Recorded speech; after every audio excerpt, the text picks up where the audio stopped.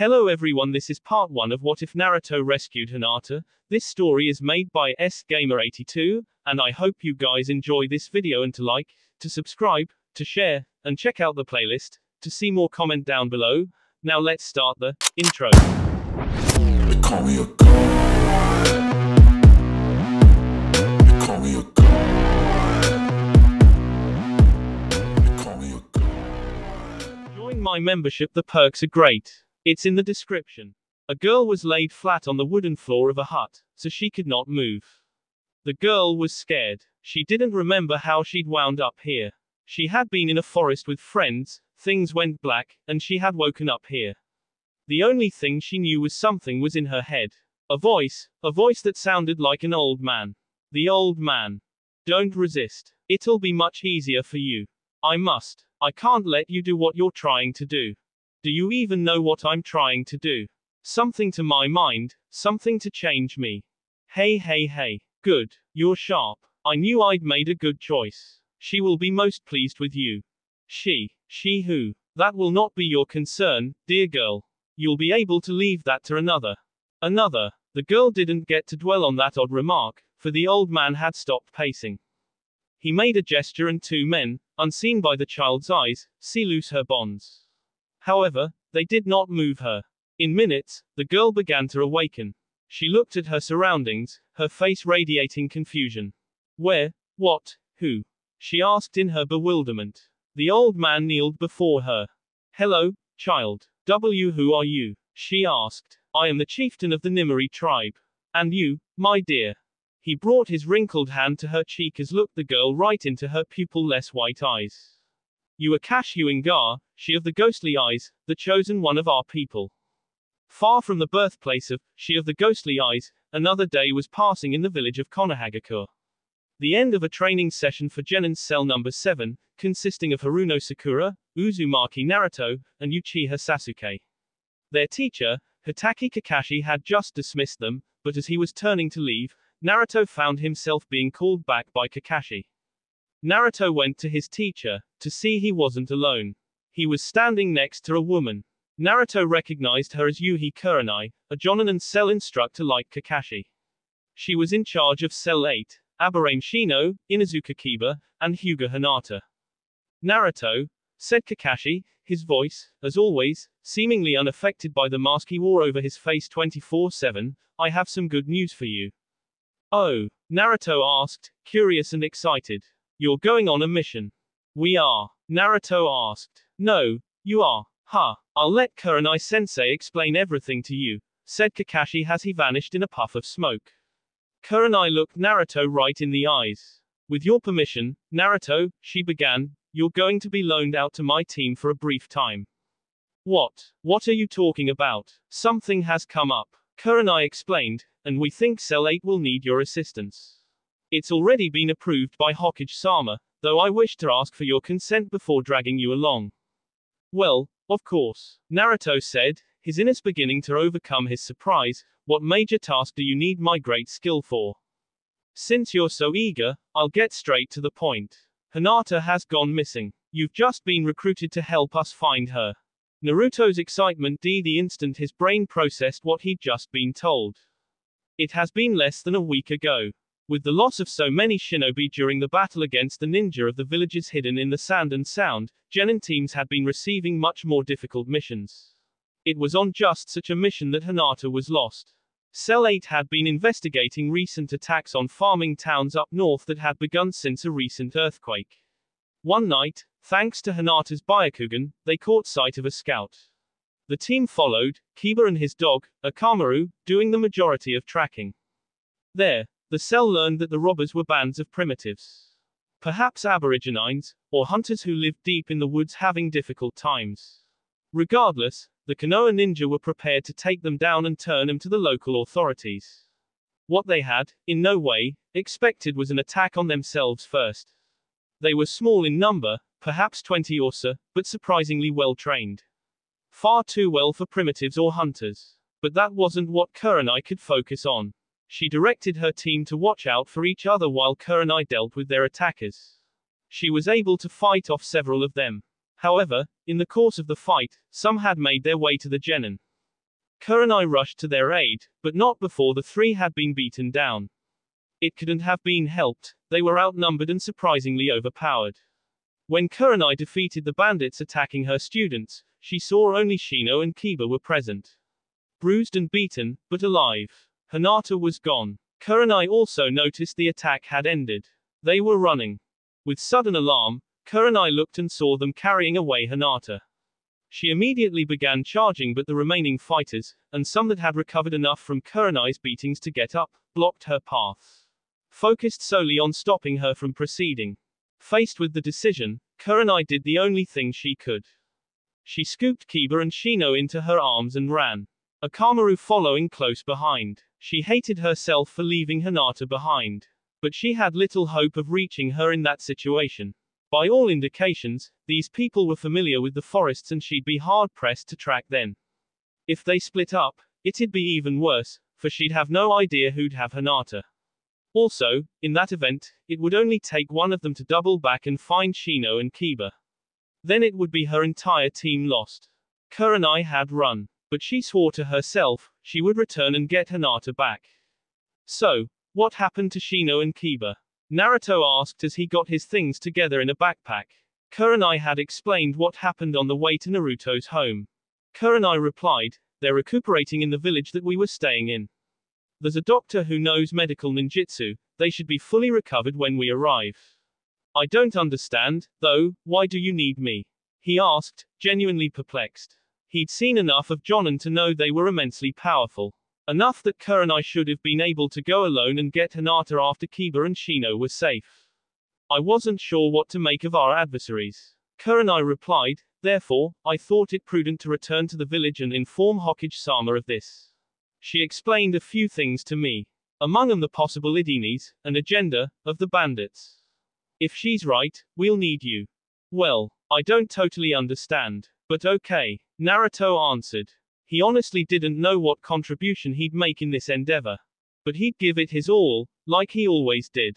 He liked Hinata. She was odd at times, but he had a lot of respect for her. While he didn't know Shino very well, he had also become a combination of friend and rival with regards to Inuzuka Kiba. If he could help them when they needed it, he wouldn't hesitate. He'd join Team 8, for the time being. He'd find Hinata. No matter what. He hefted up his pack and let Kurenai-sensei know he was ready to leave. It took only 2 days to reach the northern village, Kurenai setting a pace that only Naruto's immense stamina allowed him to follow without constant rest. When they arrived, Shino and Kiba were back at full health, ready to join in the mission. Both were quite surprised to see Naruto among them. Though only Kiba actually expressed this shock. "What the hell are you doing here?" Kiba shouted, not caring of the scene he was making in the village square.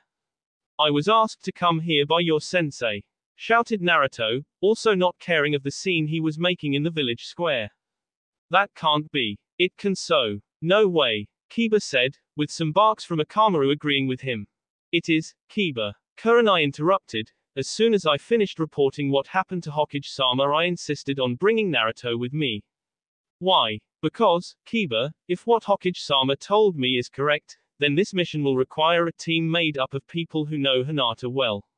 Besides you, Shino, and I, that leaves Naruto." "Sensei," Shino spoke up, "why is it important to have people who know Hinata?"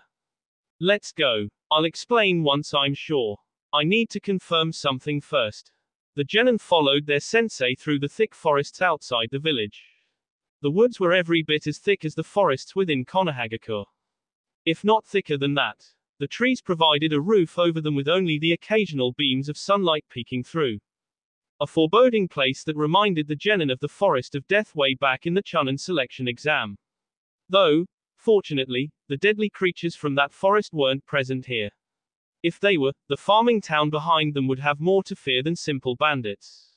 Though when Kurenai suddenly stopped and cursed under her breath, the boys thought that maybe that was the case anyway. "Sensei, what's wrong?" Shino asked. Kurenai didn't respond immediately. She was occupied by the sight in front of her. It looked like a large mountain. But upon closer inspection it seemed to almost resemble a natural rock wall. A wall with a massive crack in it. She was right, it's them, she said. Neither Naruto nor Kiba got the chance to ask who they were. Before they could open their mouths, Akamaru began barking wildly. The question on Kiba's lips died instantly as he yelled for everyone to move. Nobody bothered asking why. Spears landed where the shinobi had been standing only a moment ago. The ninja scanned the area, finding several of the odd primitives that had Hinata. They got their first good look at the people, who wore short pants, vests, and boots made of the skin of some local animals. Their exposed skin was painted in various tones of green and brown, making them blend in very well with their surroundings. Basic concealment technique, Kurenai thought, but very effective. Kurenai saw that they were outnumbered 4-1 and ordered a retreat. Naruto hesitated, brining his hands together to form the sign for the Kage Bunshin no Jutsu, but Kurenai ordered him to stay down. She knew what they were dealing with now, and she wanted to make sure the genin knew as well before they proceeded. The four ninja made their escape smoothly. The group they saw seemed to simply be guards stationed at that crack. When they were far enough away, she stopped the group. She saw Kiba and Naruto had shocked looks on their faces. Shino's face was as impassive as ever, though his aura radiated surprise as well. What's wrong? Kurenai asked. Sensei, Kiba stammered. It was, we saw, Naruto stuttered. We saw Hinata. Shino told her. What? She was with them, Naruto claimed. While retreating, Akamaru had suddenly stopped and sniffed the air. He was so still that Kiba barely grabbed him in time to save the dog from a spear aimed at him. It was who threw the spear that shocked Kiba. He stopped as well, causing Shino and Naruto to have to pull him along. Naruto almost stopped himself at the sight, but Shino pressed them forward. They had all seen it, but they couldn't believe it. The one who had thrown the spear was a girl, no older than them. Indistinguishable from the other primitives except for one feature. Pupil-less white eyes that, combined with the body paint, made her seem almost as if she was some living incarnation of the forest itself. A demon of the woods. There's no doubt anymore, then. Kurenai told her charges. Those primitives are the Nimari, the people of the forest. Despite her teammates' protests, Kurenai ordered a return to the village. She needed to fill them in before proceeding further. They didn't enjoy leaving Hinata behind, but they reluctantly agreed with the Jonin's logic that they couldn't rush in blindly or they'd never save Hinata. When they returned, they went to the home of the doctor who had treated Shino and Kiba. The ninja and dog had some scratches Kurenai wanted to have tended to immediately. Kurenai began her explanation to her team immediately after the doctor gave them a clean bill of health. Those primitives were a tribe called the Nimari. Their name is a bastardization of Mori Nin. Forest ninja. Shino said. These guys are shinobi. Kiba asked. Not exactly. Kurenai answered. Long ago, well before the time of the country of Konoha, there existed a hidden village known as Morigakure no Sato, the village hidden in the forest. Their village was located in a thick wood in a deep valley. A valley surrounded on all sides by a rock wall that, to the outside observer, would look simply as a steep mountain. The broken rock wall, Shino said in realization. Kurenai nodded.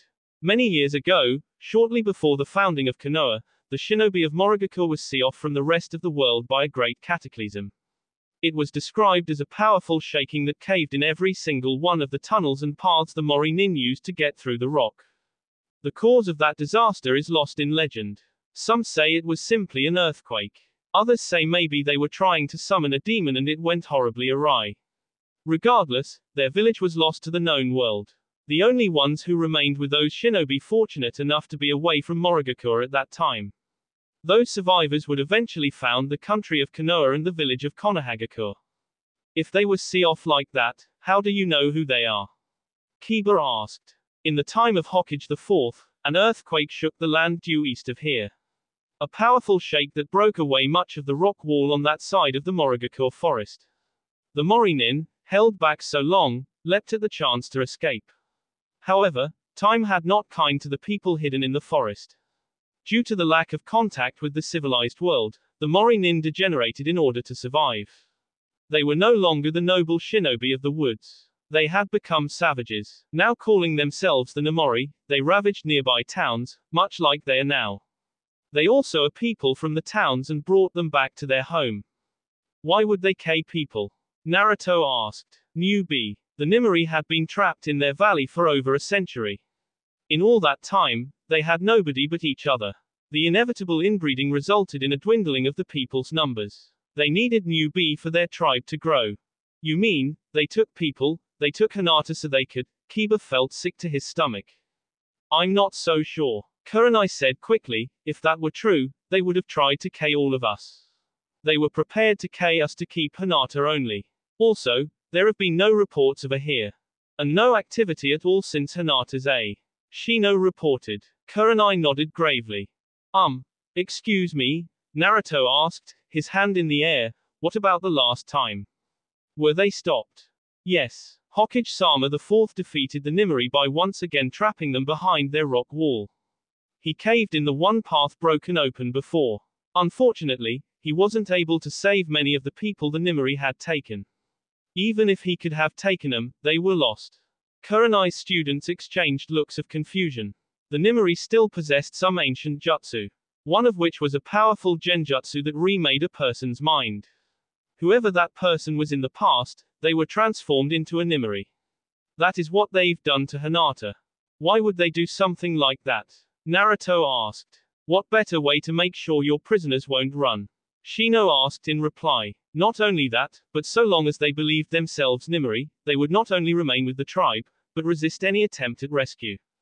Exactly. Kurenai said, those few that were rescued needed a lot of time to become themselves again. Those who recovered most quickly were the ones who had been under the Nimari's thrall for a short period of time and had friends and family there with them. That's why you wanted people who know Hinata. Kiba stated. And why you hurried us here? Naruto pointed out. Yes, the four of us are currently the best chance of freeing Hinata before it's too. Kurenai was interrupted by the village doctor bursting into the room. Sensei-san. He cried out, come quick. Some of them are outside. Them. Naruto asked. The raiders. The Nimari. Kurenai gasped. There's a girl leading them, she's demanding to speak to the shinobi here. A girl? Kurenai asked. She went to a window of the house which had a view of the path into the town. Fortunate in case someone was brining a man or woman that way. But now, Kurenai wished to see this girl with the Nimari. She had a horrible feeling she knew who it was. Sure enough, there was band of Nimari, painted and clad in animal skins. And sure enough, at the head of that band, was Hyuga Hinata. Known to her people as Kashu Inga. She of the ghostly eyes. The Konoha ninja looked at the group of Nimari assembled outside the village limits. The apparent leader was none other than Hyuga Hinata. She stood at the front of the group of just under 20 men and women of varying age. She was clad in the animal skin sleeveless vest, short pants, and boots that the Nimari favored. She was also adorned with small bits of jewelry, bracelets and a necklace that had small fangs on them. Beads strewed about her blue-black hair. Her exposed skin was painted in colors of the forest, providing camouflage in the woods. In the middle of her forehead was a black mark resembling a tree that Kurenai suspected wasn't simply paint. In her right hand was a wooden spear with a stone point. Kurenai didn't waste time. She went to a pad of paper on a desk and wrote something out. She handed the paper to the doctor and whispered something to him. When that was done, she motioned for the boys to come with her, stopping Naruto before he left. Naruto, create some cage bunchen and send them around the perimeter of the village. Have them keep hidden until I tell you otherwise. Naruto nodded and did as Kurenai asked, creating a dozen shadow doubles of himself and sending them out. They used a window facing away from the Nimari so the primitives wouldn't see them. The real Naruto followed behind Kurenai and her team. They approached the group cautiously. Kurenai looked carefully to either side, spotting some of Naruto's bunchen hiding themselves nearby. The path the ninja tread was flat and had little or no vegetation other than a few bushes and some small hills. In spite of this, Naruto's clones were doing the job well enough that Kurenai didn't believe any of them had been seen. As they approached the Nimari, Akamaru leaped ahead and ran to Hinata, barking cheerfully. However, a glare from the girl brought the dog running back to his master. Hinata leveled her spear, pointing it at her teacher. You are the shinobi of the fire shadow. Kurenai was a little stunned. Hinata had just spoken with a heavy accent, as though she was speaking an until recently unknown language. Yet, she was speaking her native tongue. I am Yuhi Kurenai. Kurenai said, introducing herself and trying to sound as if she'd never met Hinata before now. She thought it likely that acting familiar would only anger the girl. Especially if she'd been conditioned to answer to another name. I, Hinata began, am Kashyuingar, of the blessed line of the Nimiri. Again, Kurenai was a bit stunned. Hinata was speaking with a confidence the Jonin had never heard from the girl before. She felt tension beside her and saw Shino looking at Hinata intently. He was clearly having thoughts along the same line. However, Naruto and Kiba. What's the matter with you? You're Hinata, Naruto yelled. Hyuga Hinata, Kiba shouted. Kiba tried to move towards Hinata, but the other Nimiri pointed their own weapons at the boy, forcing him to step back. You've interfered in our affairs several times now, Hinata said to Kurenai, ignoring Kiba and Naruto. Your people have interfered in the affairs of these lands. Kurenai countered. She was stalling. This was too good a chance to miss, but the timing had to be right. Some of Naruto's bunshin were slowing, they had trouble moving about the terrain without being seen. Hinata arched an eyebrow at Kurenai. Kurenai cursed to herself. Could Hinata have noticed her glancing to the sides? With the Hyuga's skill for reading body language, it wasn't unlikely. Hinata handed her spear to one of her companions and brought her hands up to her chest.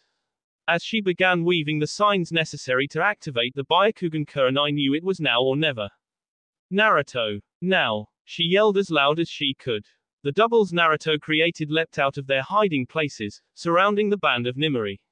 The odds were considerably more in the Shinobi's favor now. The Narutos pulled out and threw shuriken at the Nimiri. Many were able to dodge, but I hadn't been the intent. Instead, the primitives had scattered. Not much, but enough. They were no longer a cohesive unit, they were now 18 separate people who happened to be on the same side.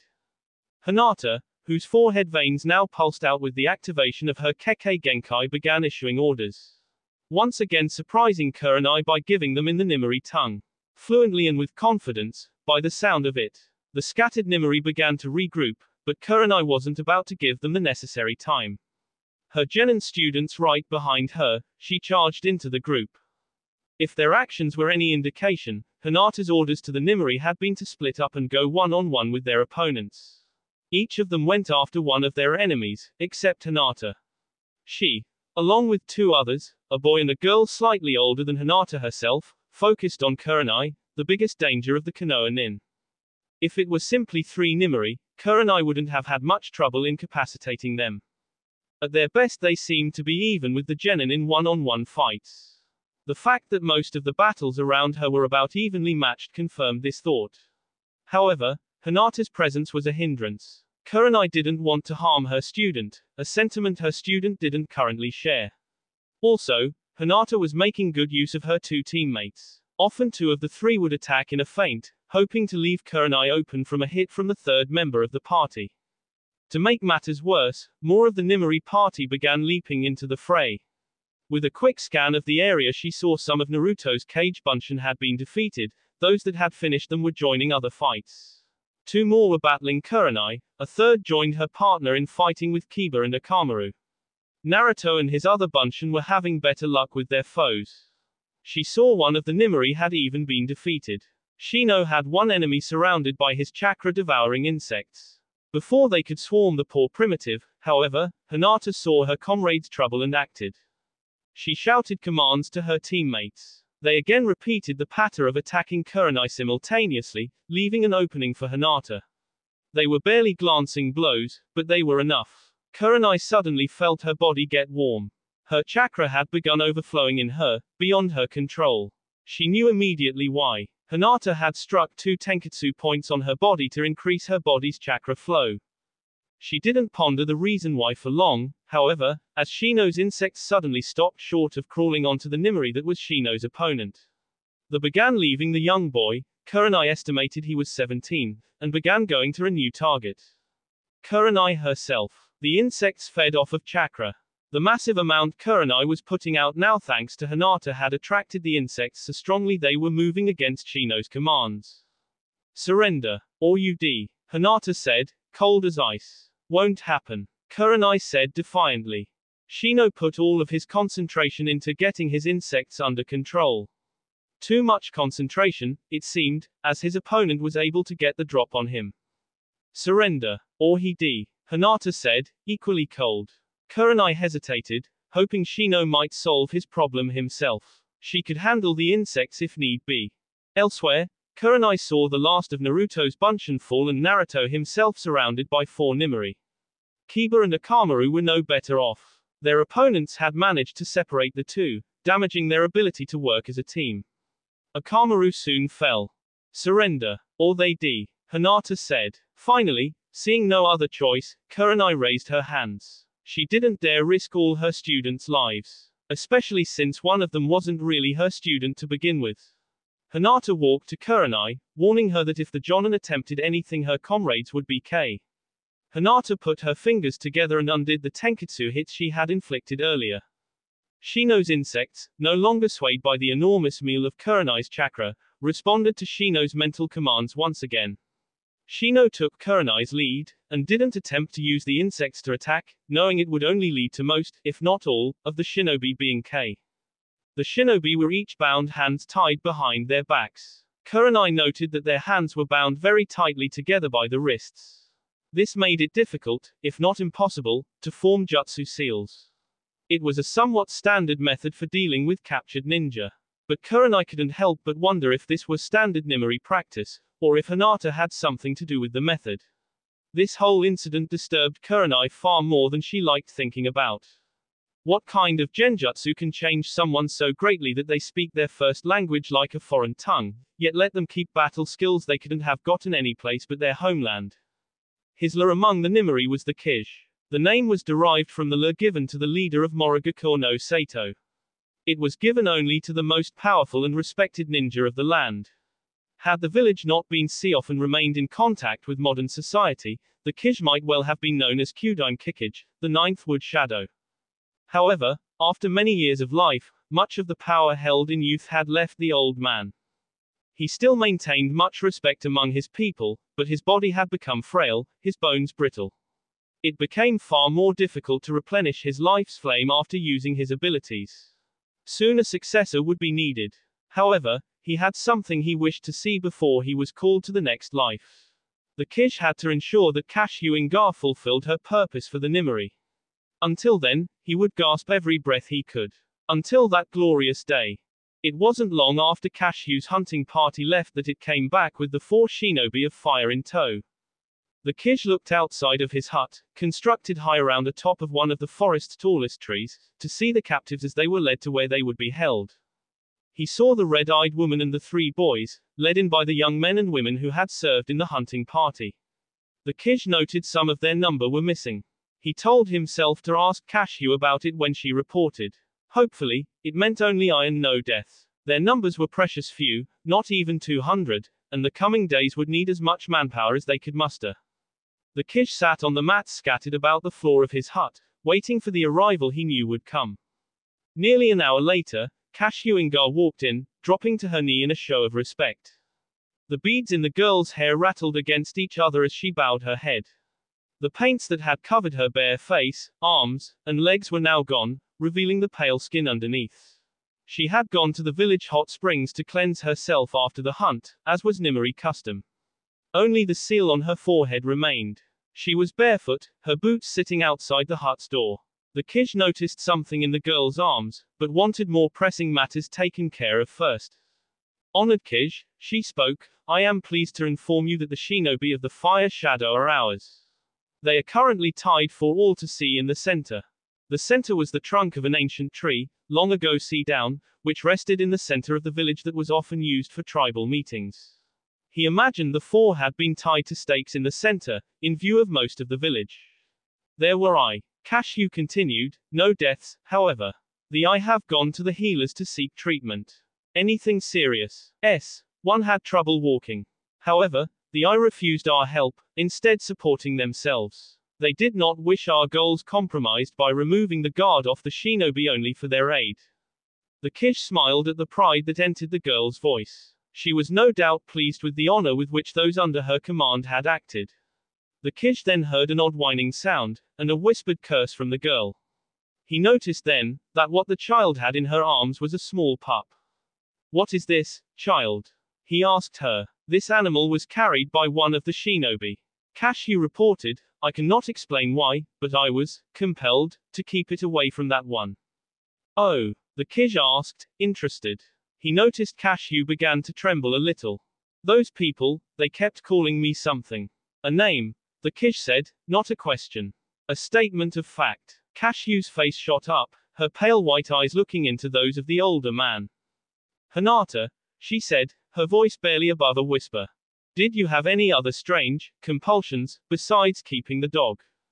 Well, the girl started, beginning to sound nervous. I ordered that the edge of the plaza be coated in the ointments we used to keep insects away, but I know why I did that. She suddenly yelled, as if trying to convince herself, one of them can control insects. The repelling ointment will prevent them from coming to his aid, the Kij said approvingly. Anything else? The third boy, my face becomes warm when I look at him.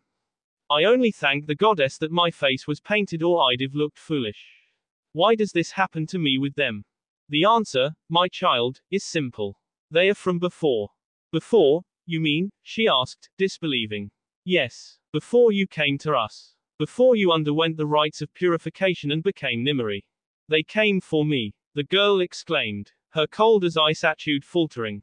They did. Why? Why else? They fear your powers in the wrong hands. Namely, any hands but their own. You are of the blessed line.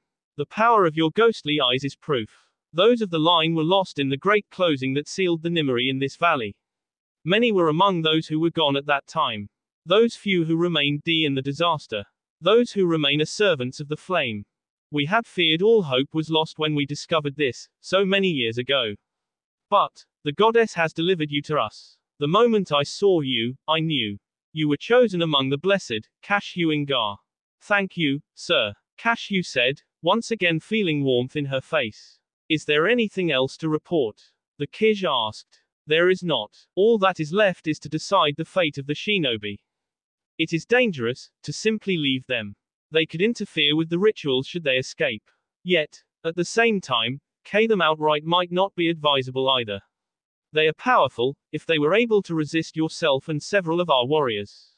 Shall you purify them, honored Kij, as you did me? I would like to, but I fear for my health should I attempt it.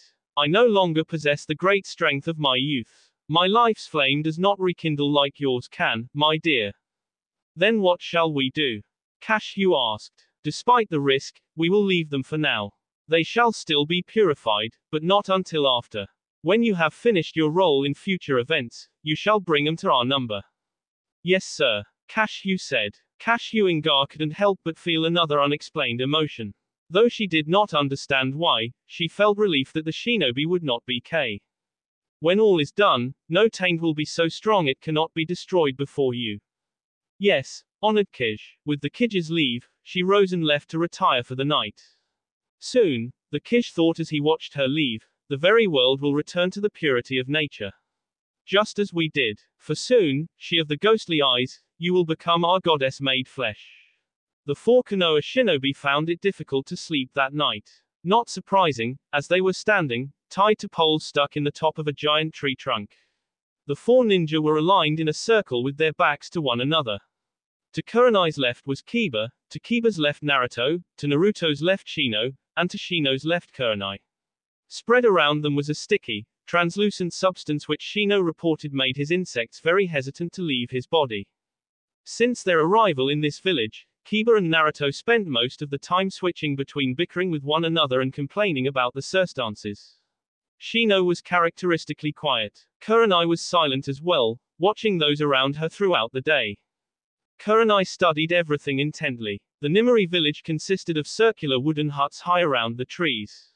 They were seemingly built to be one with the tree, with the roof and floor extending outward. Kurenai thought it looked almost as if the huts were growing out from the trees. A series of bridges and ladders were scattered in an arrangement Kurenai could only assume made sense to their captors. The Nimeri villagers had spent the day taunting the four shinobi. Kids came by, occasionally pelting them with rotten fruit and vegetables. While Shino and Kurenai had taken a few, Kiba and Naruto had proven the most amusing of targets, as they often yelled and complained the loudest. Shino and Kurenai gave little reaction, making them less fun. Kurenai periodically tested their bonds. Nothing special. The knots weren't easy to undo, nor were they impossible. She and at least one of the genin should be able to do it. But Kurenai gave them instructions not to escape yet. She wanted time first. She wanted to learn more of their situation if at all possible. Luck seemed to be on their side when a yip-yapping noise was heard. It took a moment for the noise to register as a dog's barking. There were dogs in the village, so it could easily be one of them. However, for one in their party, this bark was recognizable. Akamaru. Kiba yelled out, "It's Akamaru." He was stomping his feet in excitement. He had been worried about his partner from the moment Hinata took the dog away. Listening, Kurenai and Shino recognized the dog's familiar barking as well. Kiba. What does Akamaru say? Kiba listened. He says he's with Hinata. She went to see their leader. He doesn't know what they talked about. They spoke another language. Kiba listened further, now not bothering to translate as he went so as to get more of the message. Kiba listened until Akamaru's bark suddenly ceased off with a loud yelp. Akamaru! Akamaru! Kiba yelled, almost sounding like he was howling. What happened? Kurenai asked. I don't know. Akamaru just stopped. He screamed out, like something was attacking him. If Akamaru is with Hinata, Shino said, she might have realized Akamaru's barking was more than just a loud dog. How can that be? Naruto asked. I thought she didn't remember it at all. That doesn't seem to be entirely true. Kurenai said, she has the memories, but it seems they've been pushed away, to make room for the personality of this, Kashyuin-ga. Naruto asked. Hinata's memory hasn't been lost or erased, just put to the side. Think about her actions. She laid out this strange substance around us. As a result, Shino's insects can't leave his body, and none on the outside can come to us. She took Akamaru away from Kiba.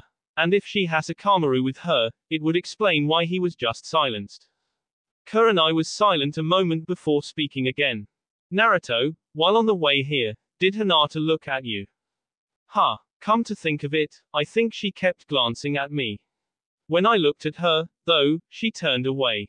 Does that mean anything? I mean, she does that all the time. Ugh. Kiba muttered, how can you be so dense?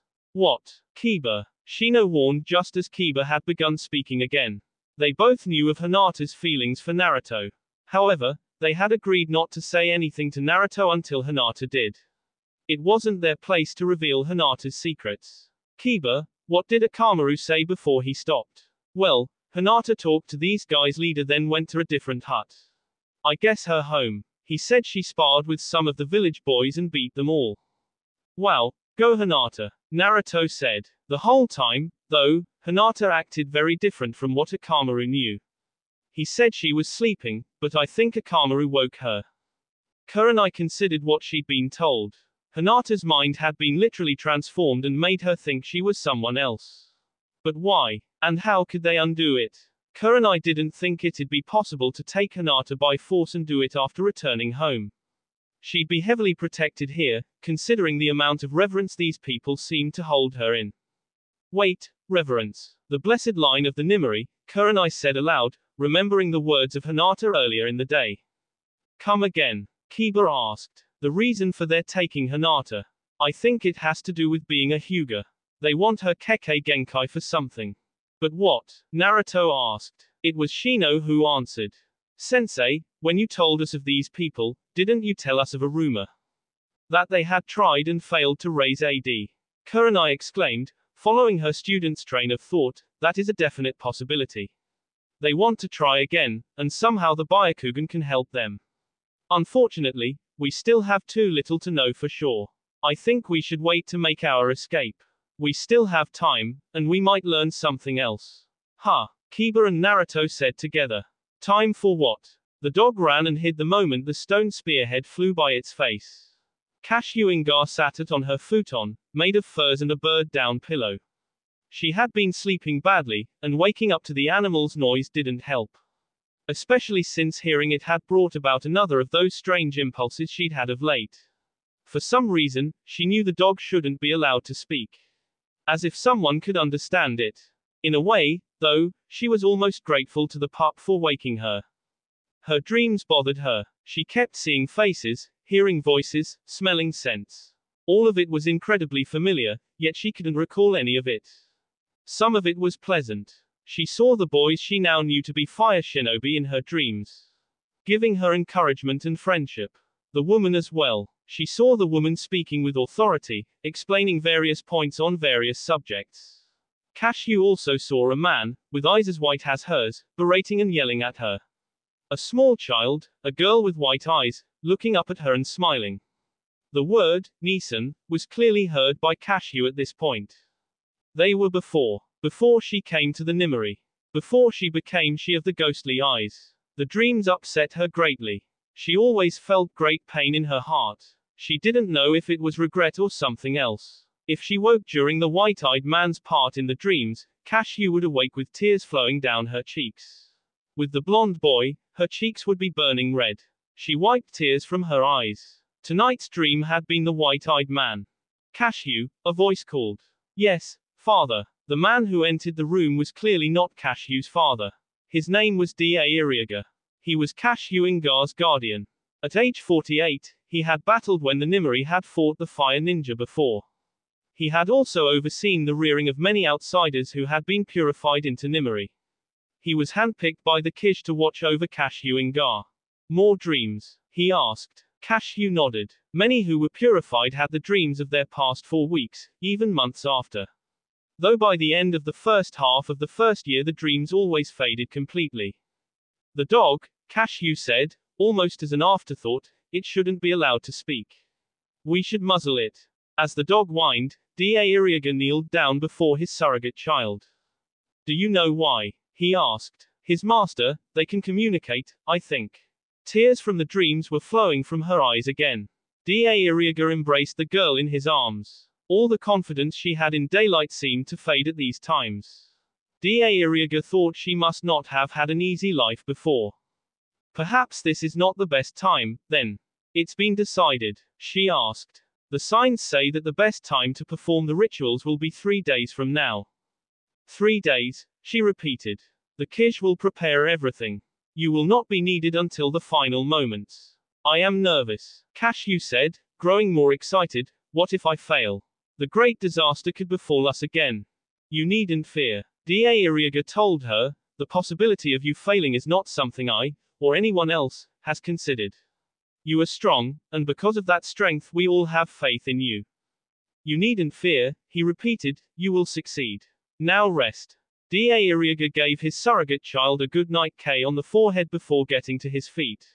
He looked around the room a moment, before finding the dog Akamaru and taking the animal with him out of the room. He would see to Cashew's request to muzzle it. As Cashew laid herself back down, her hand went to that same spot Da Iriaga had K. She ran her finger across the tree sign that marked her as an outsider purified into the Nimari. Gradually, she drifted into sleep once more. Da Iria's affirmation that she would not, no, could not fail, helped ease Cashew's worries. Enough so that she could easily deal with her dreams that night. At daybreak, the Konoha ninja saw Hinata again. Kurenai watched as her student, wearing Nima garb and surrounded by what could only be called an honor guard, walked to them. Kiba noticed immediately that Akamaru was in Hinata's arms. The pup was whimpering sadly behind leather muzzle tied around his mouth. Shino kept quiet, his eyes never leaving Hinata. Naruto, who was tied behind Kurenai with his back to everything, kept trying to see around the log he was tied to, asking what was going on every few seconds. Hinata, Kiba shouted, you better have one damn good reason for muzzling Akamaru. Hinata ignored Kiba, who began shouting various expletives, and turned to Kurenai. Our honored leader, the Kish, has decided your fate. I have been instructed to inform you of it. Fearing their sentence could easily be immediate, Kurenai decided that it was time to make a move. She and the Genin boys had already planned their actions out to coincide for the inevitable moment when Hinata, for one reason or another, would come to confront them. She had to, she was probably the only one among the Nimari who spoke their language. Kurenai used her hand, tied behind the log and out of sight, to touch Kiba's hands gently. Kiba quieted for a moment while he ran his fingers through Kurenai's palm, acknowledging the signal to begin. Kurenai thought he heard Kiba mutter a quiet apology to Hinata. Hey, Hinata, I asked you, why is Akamaru muzzled? This time Hinata turned to the boy. He was noisy, so I had him quieted. Do I need to muzzle you as well? What did you say? You wouldn't be so tough if I weren't tied up. Hinata just smirked. I won't fall for such a simple trick, she told him, obviously believing he was trying to trick her into releasing him. You won't face me like a ninja. Like a Hyuga. Kurenai saw Hinata tense at the mention of the name Hyuga. She recovered by resuming her message from where she left off.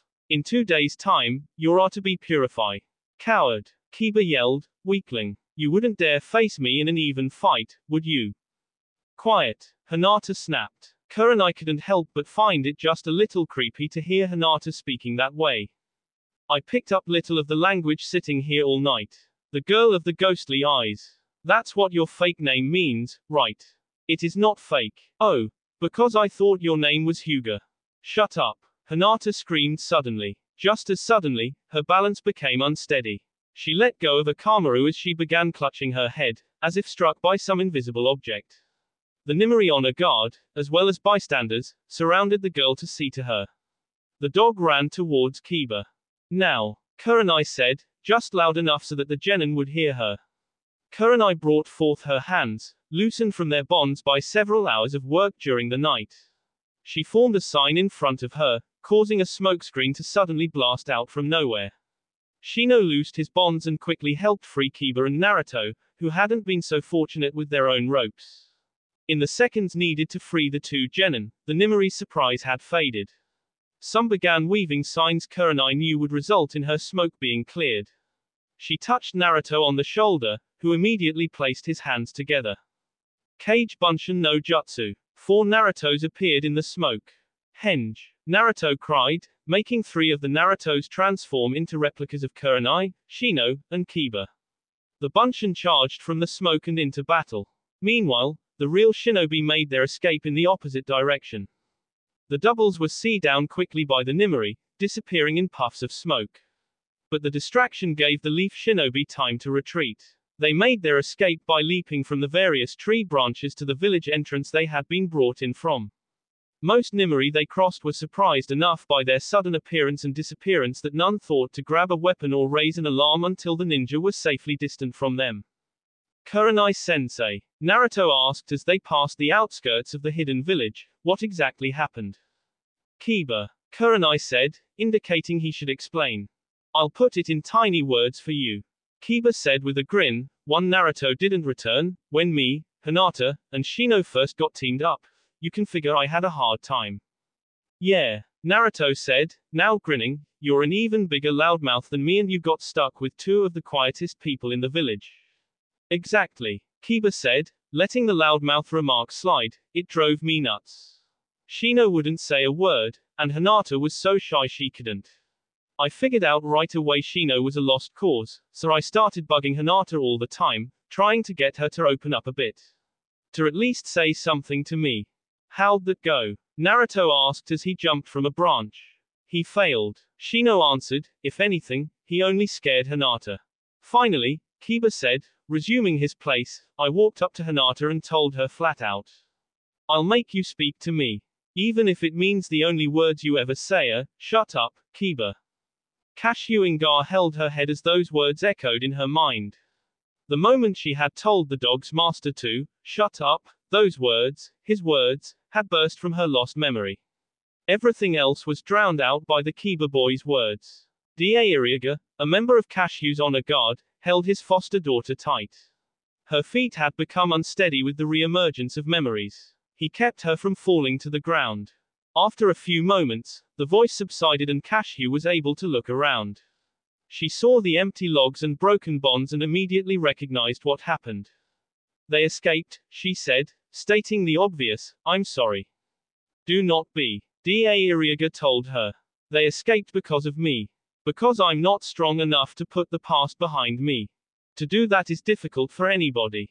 For you even more so, because the sources of your memories were here before you.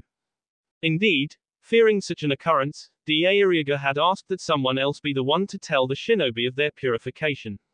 Unfortunately, nobody could do it. Even those who were themselves purified in the past had long forgotten their own language.